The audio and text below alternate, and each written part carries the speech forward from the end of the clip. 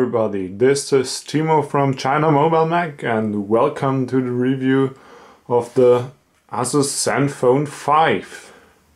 At first I want to show you the boxing and the packaging and the all components that are inside the box that you get. At first the box itself. Here is a picture of the device. It's quite small and yeah, looks good. It's well designed, not cheap. And here on the side, the first gimmick you see is a few features of the device: Bluetooth 4, 3G and everything, and this is, looks quite good. It's printed on the inside package, so this is very nice. On the back you have a few numbers and serial numbers and everything of the device. Here are some informations, all those icons of Wi-Fi and Bluetooth and everything, and the rest of the sides are clear. Intel inside, it has an Intel chip. Yeah, that's all. So let's open the package. It's more interesting than what's on the outside. What you first see is the device itself. So take it out. We're gonna take a look at this later. If we open the box, down there at first there's some papers. I don't know what they are really for, so don't use SIM adapters. How to open it. Here, quick installation guide in Chinese, can't read it. And another guide in Chinese, which I don't know what is good for. The important things are the US wall plug. If you come from the US or other countries that use this plug, it's good. For me, from Germany, it's not that good. And then USB micro cable. So everything standard, nothing special. Not even headphones or screen protector, which is really sad. Well, I think they could, there's even more space. They could, yeah, take some goodies for us inside the box, but I think Asus concentrated more on the device itself, and let's take a look if it's worth buying anyway. The outside of the device at first, we have here the white edition. You can buy the back cover in white, black, red, purple, many different colors. They look quite good. The front is covered with Gorilla Glass. Everything's black, nice. On the top is the Asus logo and the speaker. On the lower end we have this design thing here. It's a metal application with a little structure, little circles that are described here, and the sensor touch buttons, which are illuminated, so they look very good. From the sides, the left side is yeah, clear, except of this hole. It's used to take off the back cover. On the right side we have the power button and the volume switch. Both have a metallic look, and they also have this structure like this bottom thing here.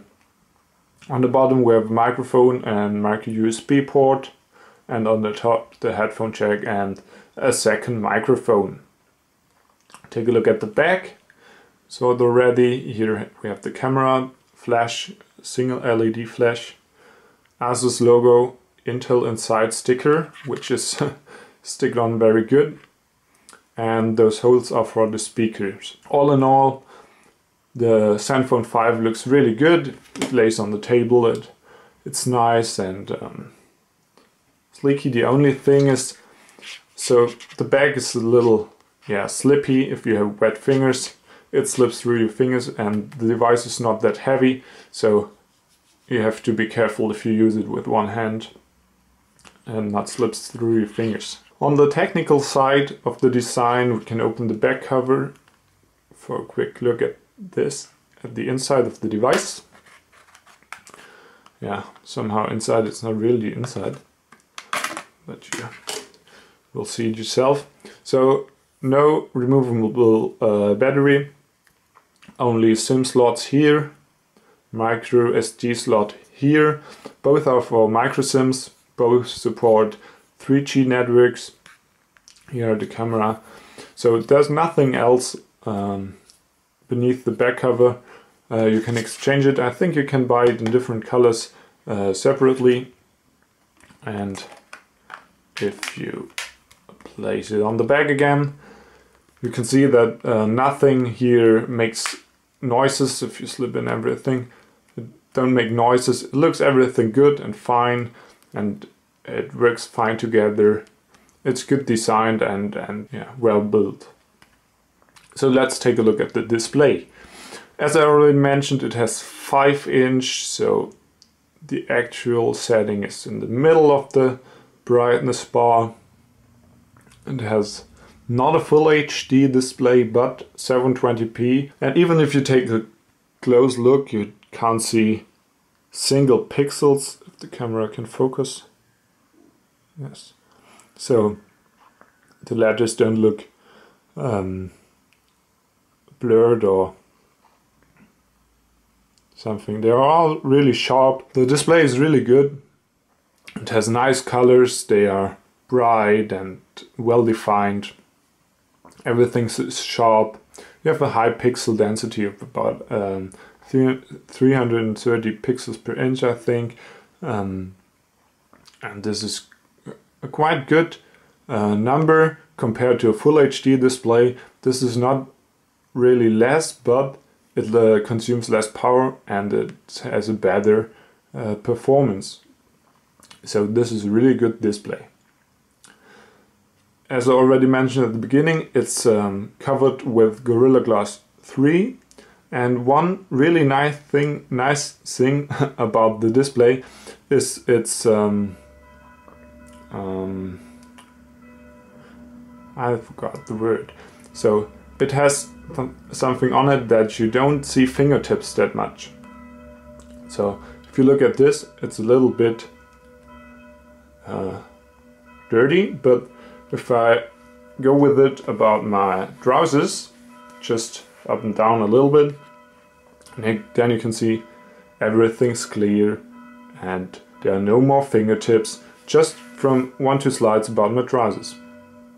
And if you go with your finger again, so it's hard to make it dirty. Everything looks nice, and if you put it back into your trousers and take it out later, then everything's clean again. This is really great, and I think more companies should use such display. This is a really great feature. So from the coating of the screen, that's the word I searched for a few seconds ago, to the performance of the device.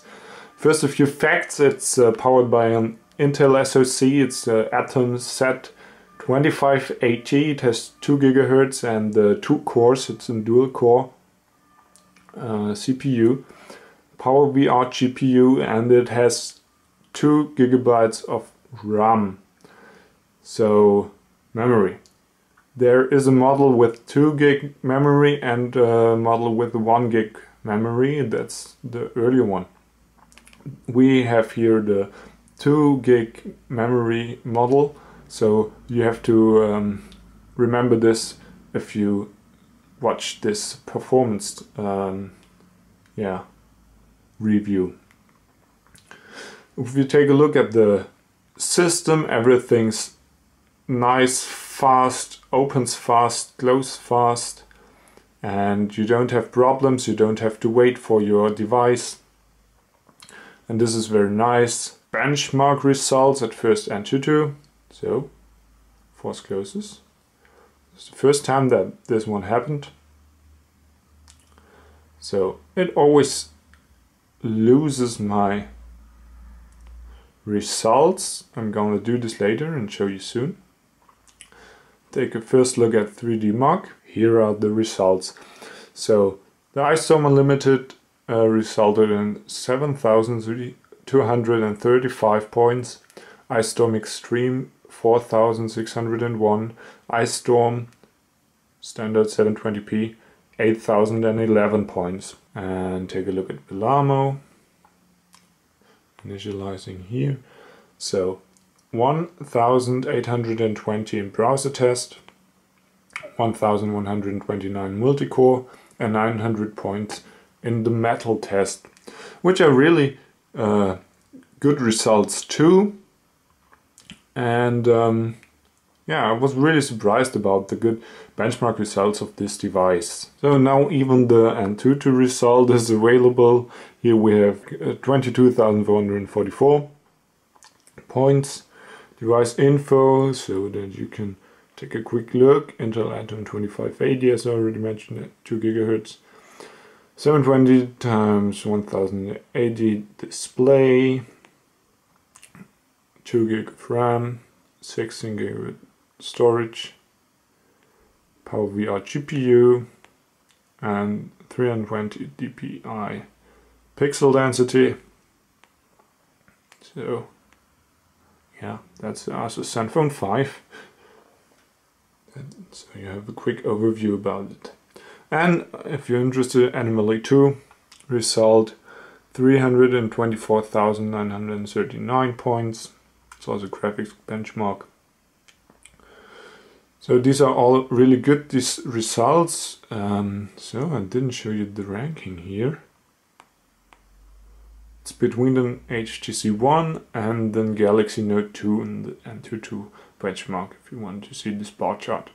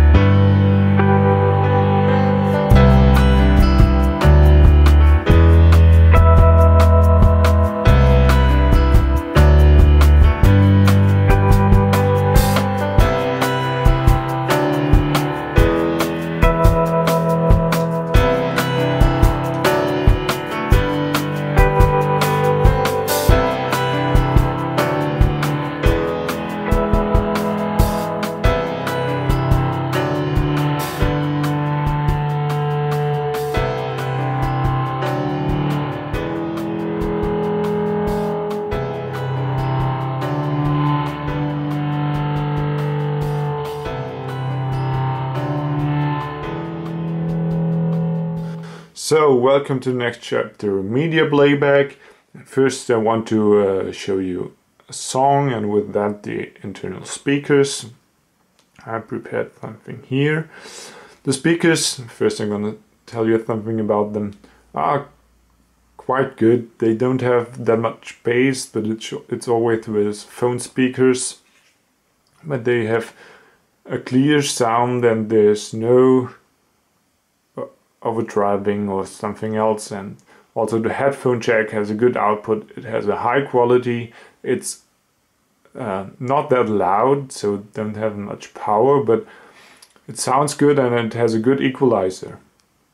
And the speakers, I'm going to show you now.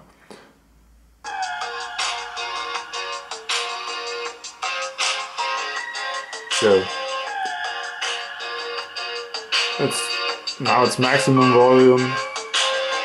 It's good to show a clip or a short video to your friends, or show them a song, or even watch a short film or something else.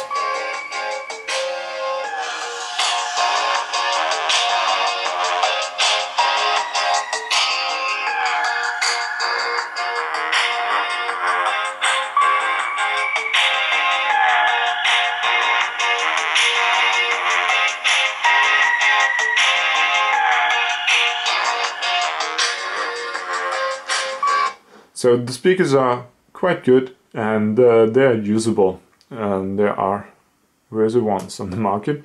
And the short YouTube video, I hope it's full HD. No.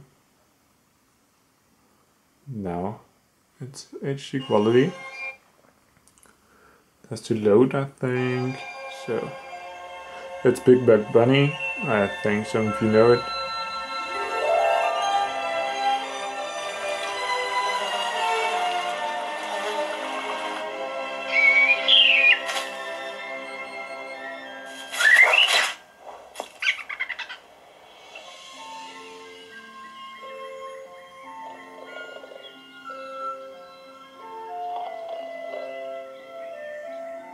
Gonna skip a bit.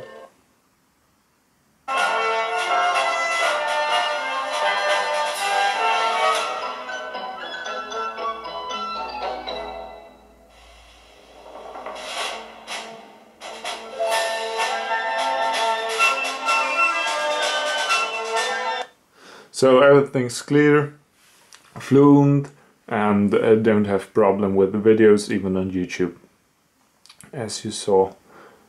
So one of the last points, it's going to the end, is reception quality. As you see here, GSM reception is always good. You can always make phone calls, that's no problem. The problem is that phone calls have somehow a bad quality in talking of sound quality, but it's okay. You can always understand everything, and it's you don't miss any words or something. But the 3G reception is a little bit bad. Some points where you have 3G with other devices are only equipped with GPRS, and that's really annoying. If you know you can have fast internet, but your device does not support it here. And Wi-Fi is not that good too. Here I maximum have 2 bars, but being downstairs right beneath the router, right beside the router, you only have 3 or 4 bars, and that's really sad.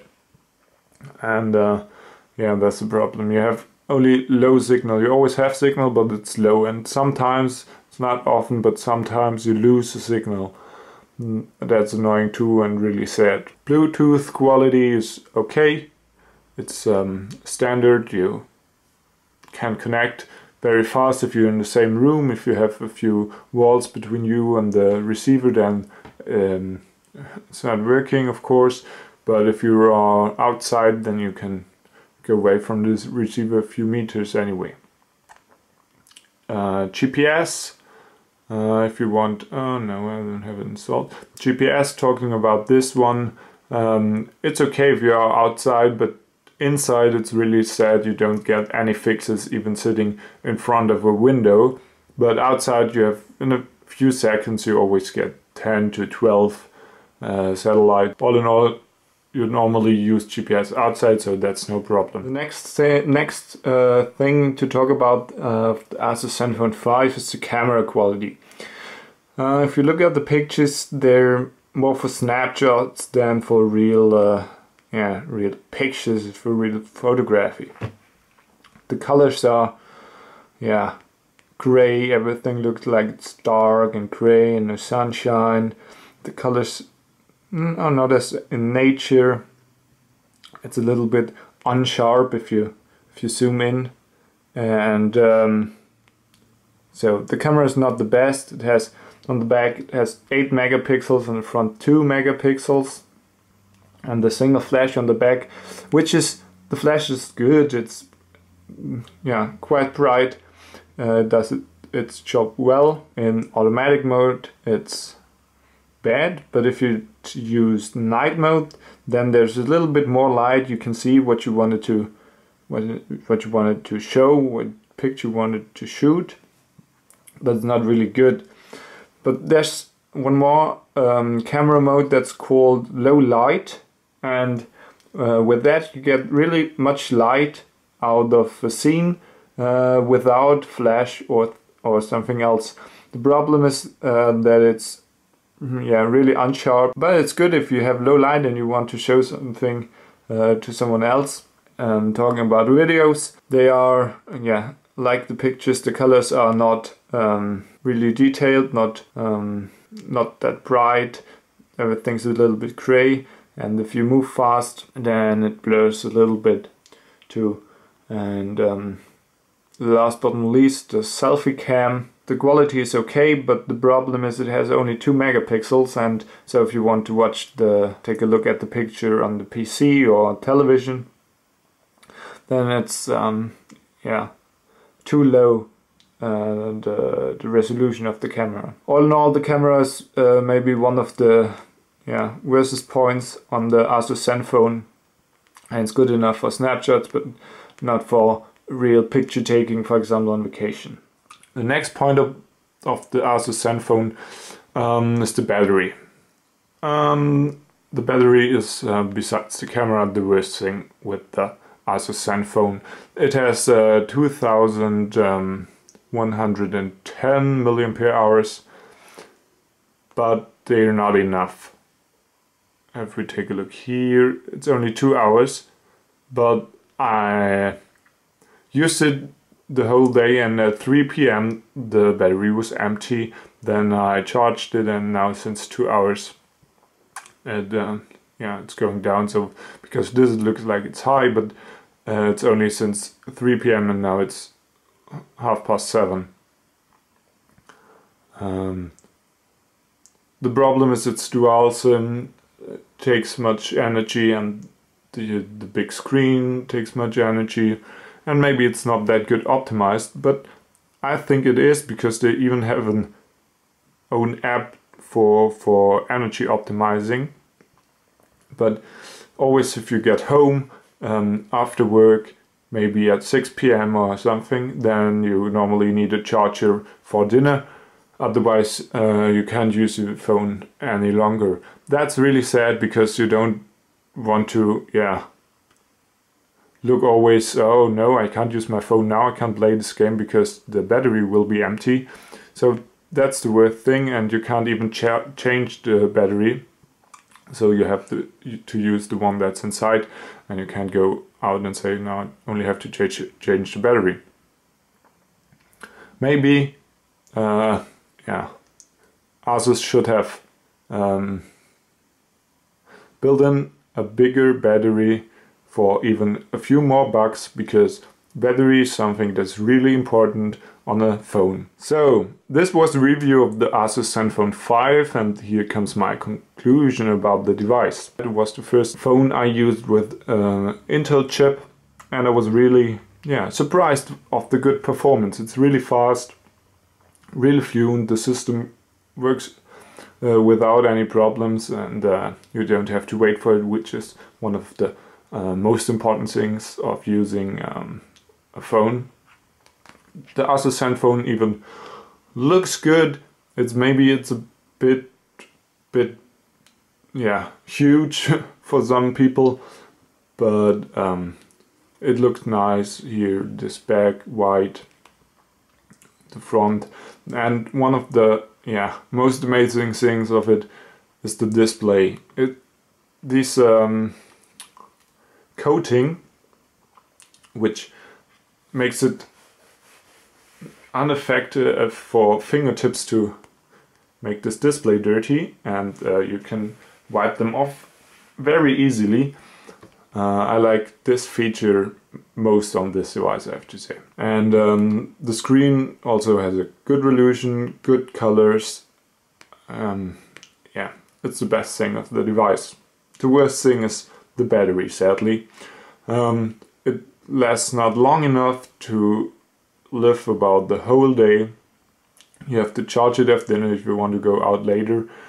And yeah, battery is anyhow the most important thing on the device. You don't have to say I can't use my phone now because the battery is empty. And so I recommend this phone to those who don't need a phone, often during working day, because they have enough to work and no time for playing, or don't need to play games and be on Facebook constantly, and just want the fast, stable and nice looking handset that's working always if they need it. And for them this is a really good device, especially if you look on the price. Our sponsor electrofame.com offers this Asus Zenfone for about $166, which is really not that much. $166 for a phone with 5-inch display, 720p, 2 gigs of RAM, Intel Atom CPU. It's a really good deal, and besides the battery there's nothing really bad. So I hope you liked this review. Thank you for your attention and take care.